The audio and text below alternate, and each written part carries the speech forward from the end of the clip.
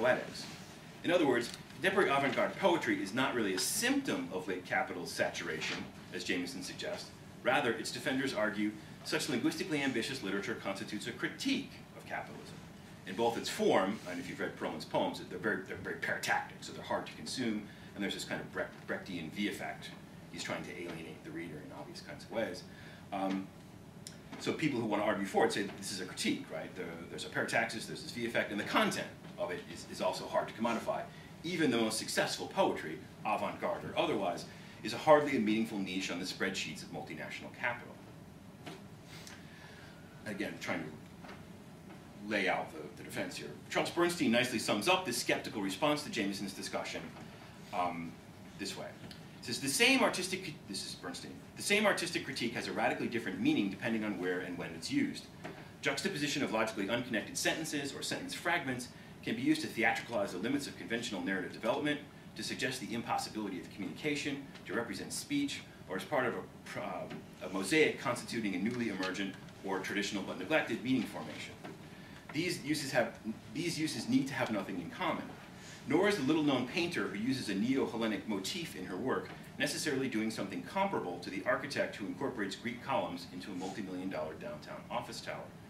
But it's just this type of mishmashing that is a negative horizon of those discussions of postmodernism, i.e. Jameson's, that attempt to describe it in unitary socioeconomic terms.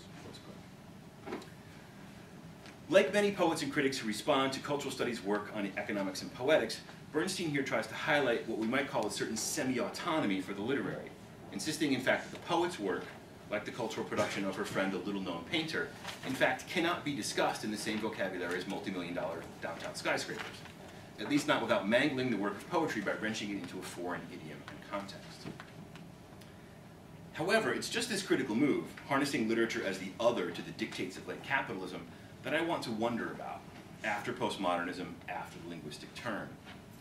If everything is modeled on language or the mediating works of language, then paratactic interruption has a crucial job to do, interrupting the too hasty conclusions and too easy consensuses of totalization, which is that thing to be avoided at all costs in the world of postmodern literary and cultural theory. But if the binary pairs of fragmentation and totalization, meaning and chiasmus, one could multiply them endlessly, are no longer the structuring tropes of postmodern life, how to reposition the literary away from its now unfortunately comfortable deconstructive posture as the subordinated, supposedly subversive term in any opposition. The literary as the constant reminder of meaning's impossibility, its inability to be totalized.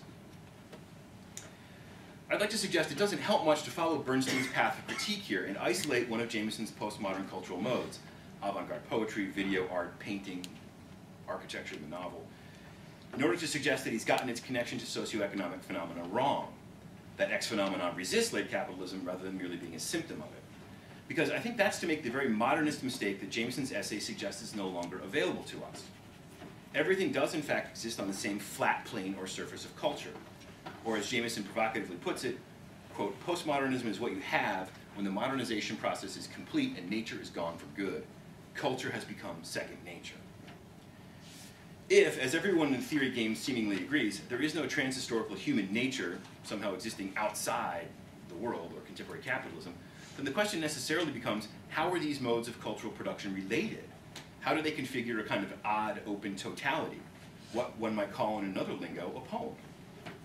And how could one kind of cultural production or process usefully overcode another?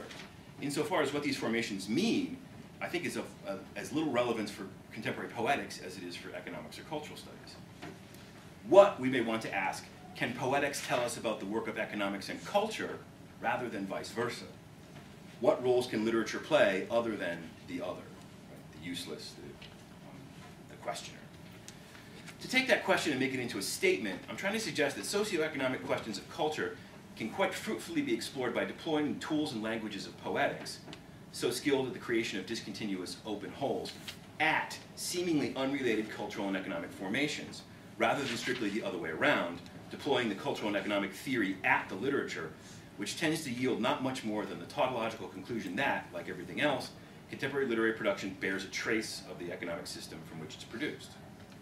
In short, if poetics wants to have any substantial traction in contemporary debates about culture, literature may in fact have to be discussed in the same socioeconomic terms as downtown office towers, museum art, or hip hotels. With the important caveat that literature being discussed in these terms doesn't mean literature being determined by them.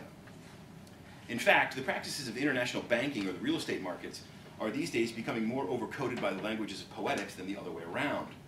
As many of us learned painfully in recent years, even the value of your home is a performative rather than a constative entity. Right? It's not objective. It doesn't exist, really.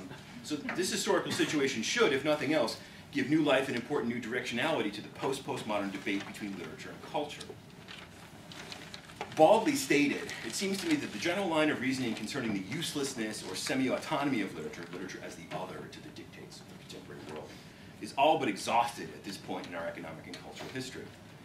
And not so much because we're all inexorably forced to work through the omnivorous leveling logic of the market, which is a defensible position, it seems to me, but because the notion of aesthetic semi-autonomy implied by this kind of argument is more of a hindrance than it is a help in harnessing the singular critical potential of poetics in the contemporary world. Which is to suggest that what remains culturally singular and potentially critical about literature at this historical juncture is not some negative notion of its contentlessness, its inexorable frustration of totalized meaning. Literature is something like Adorno's non-commodity par excellence.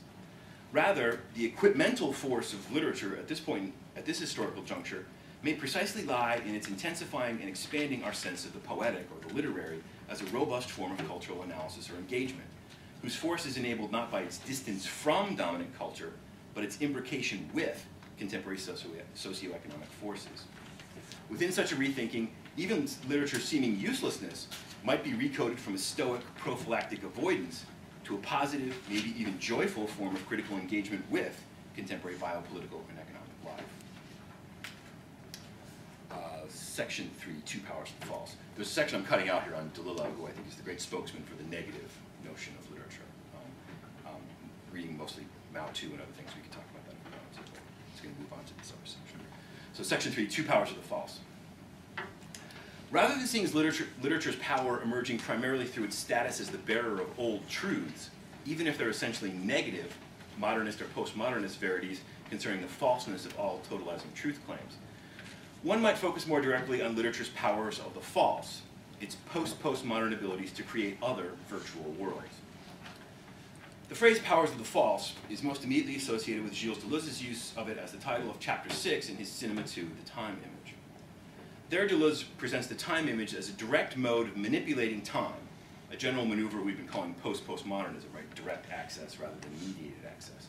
In contradistinction to the montage-laden movement image, what he calls the movement image, and its necessarily mediated relationship to temporality. In its insistence on mediation, the movement image is then more symptomatically postmodern in the terms I'm using, but that's not a terminology Deleuze uses. And that the time image would be more directly postmodern. It's direct access and usage. As Deleuze explains, time images are, quote, direct presentations of time. We no longer have an indirect image of time which derives from movement, but a direct time image from which movement derives. We no longer have a chronological time which can be overturned by movements which are contingently abnormal. We have a chronic, non-chronological time which produces movements necessarily abnormal, essentially false. Sort of unpack that for a second. For example, one sees this first mediating or critical power of the false on display in ideology critique, which is that power of the false which unmasks the exclusions or the illegitimacy of a certain kind of totalizing truth by showing it to be beholden to multiple unacknowledged other points of view.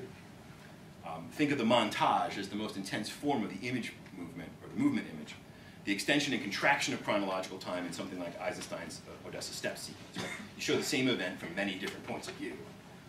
And that's the movement image, is it shows truth always to be mediated by positions or by people.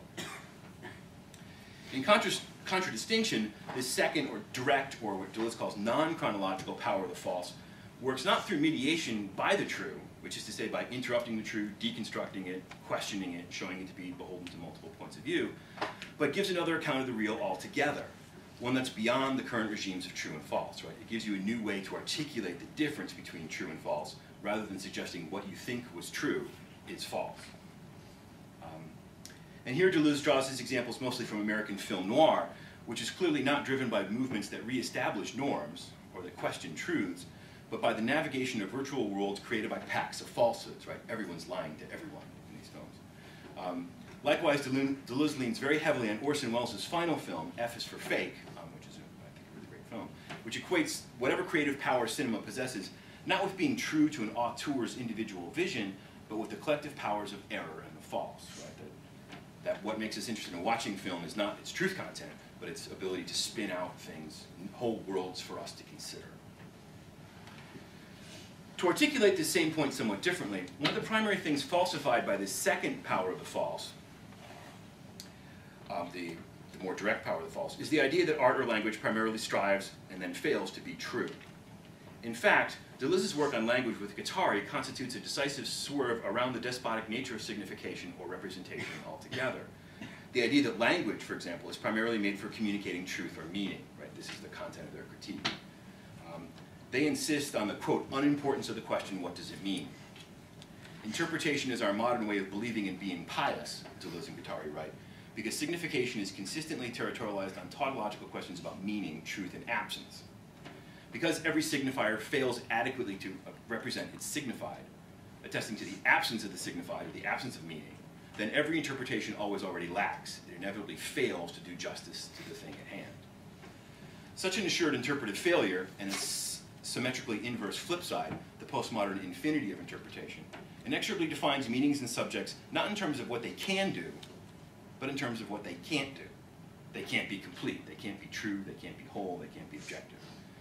However, such a subverting discourse is also oddly totalizing or despotic because each and every term in the field shares the same fate, an unfulfilled destiny doled out by the central logic of the signifier.